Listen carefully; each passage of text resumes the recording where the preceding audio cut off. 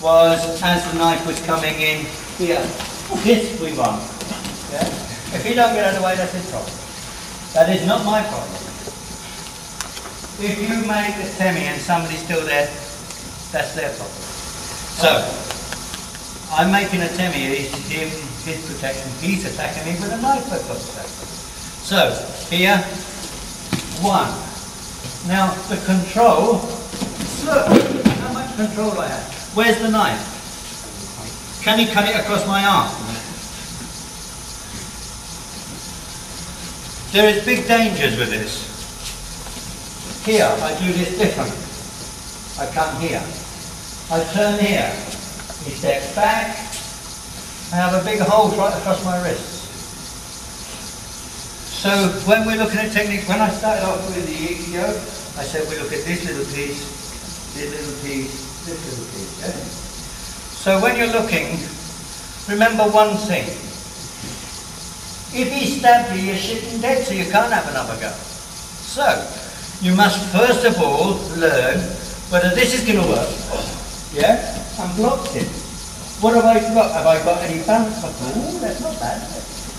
I could even go like that or something. I don't know, I could even do some sort of jiu-jitsu-y thing. Yes? So, I've got some balance coming. But if he stood like this, he's got another bloody hand. As soon as I do that, I'm going to be dead.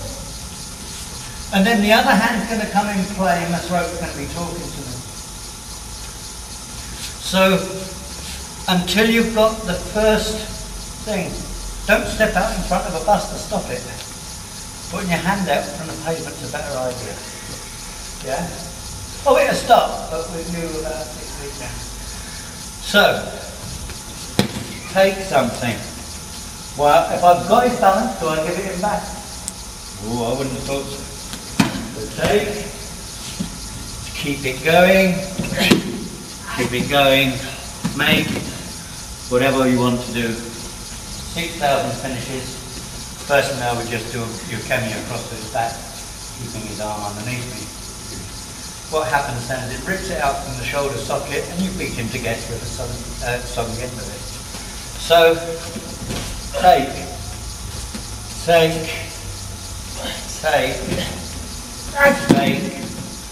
and people like to lay it across and can't be asked that. So, right, let's go ski and one. A good way of training for this is can I have somebody else behind me? Can you please? We're going to both come to it, you know, you're going to stand right by here, as though you're my shadow, as though you're me. So what happens is, he comes to go, and we both hit you, right? That's each of us standing so close. So we go, one. And what we want to be, is I want to be a hand over the top of his thumb, here, just so that my fist is about there, over the top of his thumb. So we get used to this. But I don't want to be turning too soon. Of course it does block his muscle a little bit, but I don't want to be turning too soon, otherwise he's going to track me. So if I go, he's just going to follow me, isn't he? I've got to get used to this, yeah, this, so that I'm getting a nice tight motion. Oh, that's good. You just catch it, you can't get that right. Yeah? So now, one. Now I can extend on through. Thanks very much. So, first of all, you've got to find out your timing from this attack. The other thing you've not got to do is this. Because what's the rest of him? Maybe somebody chopped his arm off and we got it back in his arm. You need to know what's left of him and what the rest of him is doing. The funny thing is the one bit you know about is the bit you're already holding on to. So we extend here, down, and it's automatically circular. It cannot be just down straight. Down, straight, now, was that effective? from yesterday, was that effective? Yes. You think so? You think so? Yes. No, yeah, but was it effective? What would be a problem with it? He's still alive today. He's still a bloody alive. That's what's the problem. That means he could have a gun in his other pocket, and he was being kind to you the first time, just wanted to stab you. Or he could have a grenade. It could be one of these bomber people that blows themselves up. Harry Carey, or whatever they call him. We don't know what his second name is. So, as it comes in, down and round, it comes through his throat, through him, here, control, taken nicely, turn, sit down, and wait for the clip.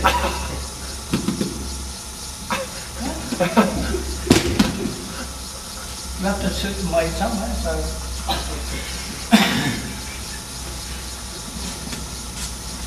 Control. So, first of all, we've got to make sure the line of the attack. Look at the width of my body. This way. I know it's almost exact this way. You dare. But as I turn sideways, it's at least half. Most of you will be a damn sight less than that, apart from him. I'm waiting. So, that's a good attack position for him. That's where he's going to be wanting to strike me, centre. Because it's a natural thing. People don't go for this side or this side. They go here for the centre. It's a natural, you want to give yourself plenty to aim at. So here, so if I get here, and I can be in this position, I've got many different things apart from this hand. I've got your ribby type thing. I have this other nice little thing here, whereby it's going to cross your hand here. And I'm being very kind. You'll notice I use this part of my hand across his eye. Should be your fingertips and and if it was a knife, it would be. So I'll meet me into the eye socket and put it back. Does this sound terrible? This is a customer announcement. The public swimming session is about to commence. Public swimming is about to commence. The first person who picks up a knife and attacks you is not Mr. Nice. He's not Mr. Prim. You're not going to be in a dojo setting. It's going to be out on the street. You don't know whether he's got a friend with him or not. You don't know if there's another person going to attack you. Could be somebody sitting in the car and to pounce out as soon as it all starts. You could be being set up. All these factors are happening. Where it is true, if you've killed somebody on the street, you're probably going to get done for manslaughter, and you're going to have to prove you're innocent. But I'd rather be trying to prove me innocent than wearing a wooden suit. You don't get a chance from there. And if somebody gets caught for killing you, they'll probably get 5 years in reality. So, down, around, back through, control, here. Now, many different ways. I've taken this off. There's all sorts of different whichever one you want. Yeah, hundreds and hundreds. Who wants to play with that anyway? He's down on the thing, his throat's cut, so he shouldn't need to take the knife off. Whose fingerprints are still on the blade? Do you agree with that? Then number 2, here.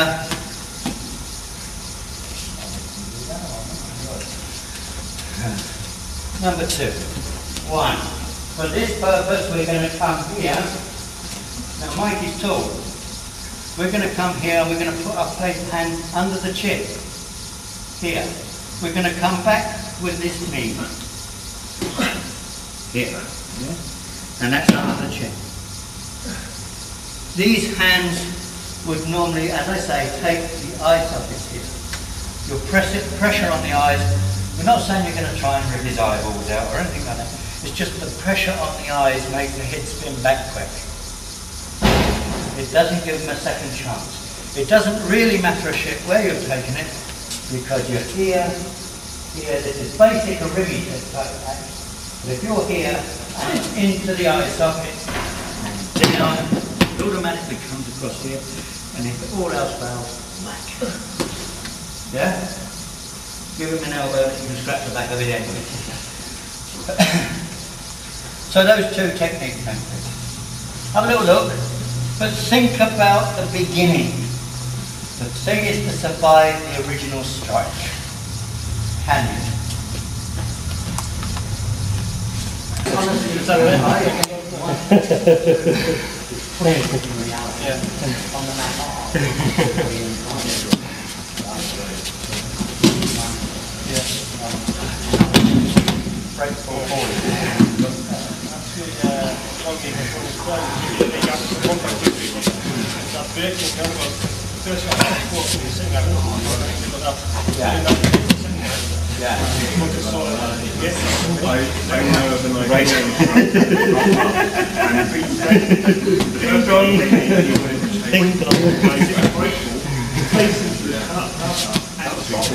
And the guy went, oh my God, I just do that to him. And he said to me, that's everything. Whereas if he'd turned around and gone, who's next? I'm chocolate. You haven't got to worry about the person. Remember, they're doing it to you. What one was we were doing? It was going to be from Yokoman. Yeah, I remember. So it's coming from Showman again. Showman? Oh, why not? So it was going to be Yokoman, so we'll make, all right then, ski. One. Always. Always. I love it. One. Now, elbow touches here. Arse goes through first. Head comes through last. That's already up. Straight back where it was. Root down. Now, should he stay on his feet and walk, his feet will get tangled up with his own intestines. Okay. Nice down there. It could have been still left in, but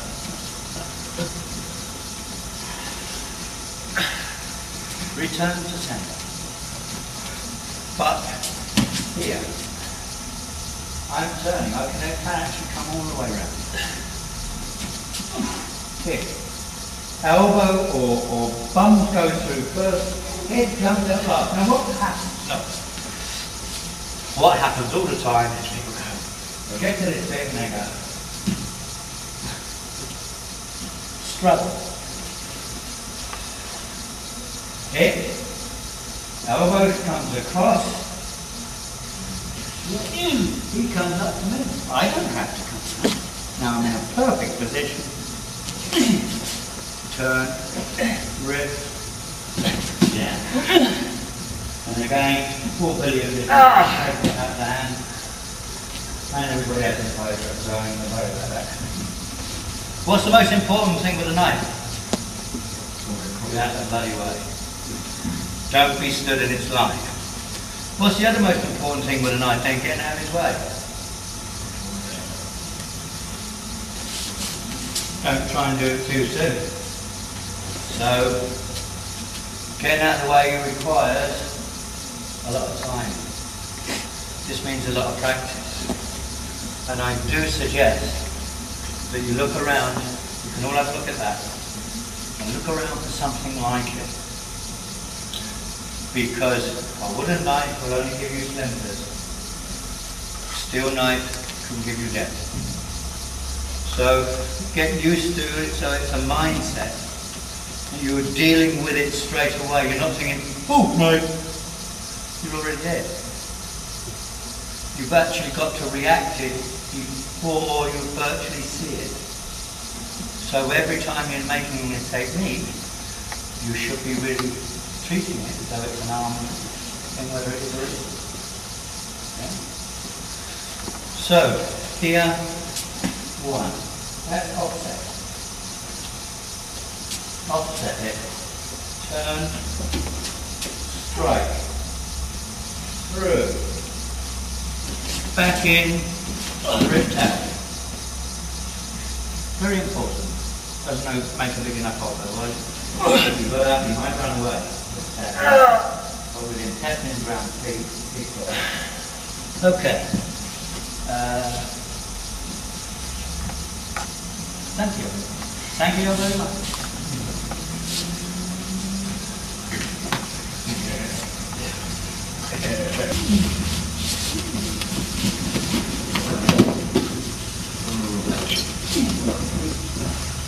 Hold the knife into his stomach when you're doing it yourself. So as it's coming here, I've turned tight to smack. This is cut across here. Make sure you don't cut it across here. Here, if anything is cut across, it's his leg. This comes here, and you feel yourself slightly raised, which will take you off the thing. If I don't raise you, and I come here, you're going to be shitting yourself now, if you're the attacker. If I do this, you have some control over where you're going to go. Nothing doing this with him. If I do this, it's back into you, yeah? It's on the back foot, whack. And when it's on whack, you should be side. Almost a team hammer. And you're ripping through. But don't play it. No, they're not playing with it. It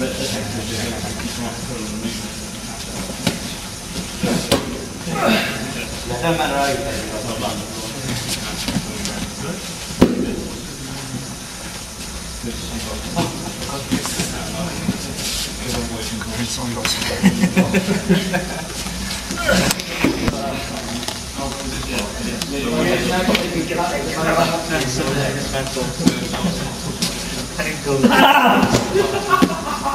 Still stand yourself up. Stand both of us.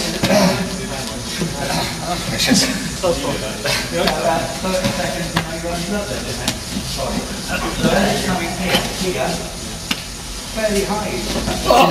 This turn, that comes back across his leg.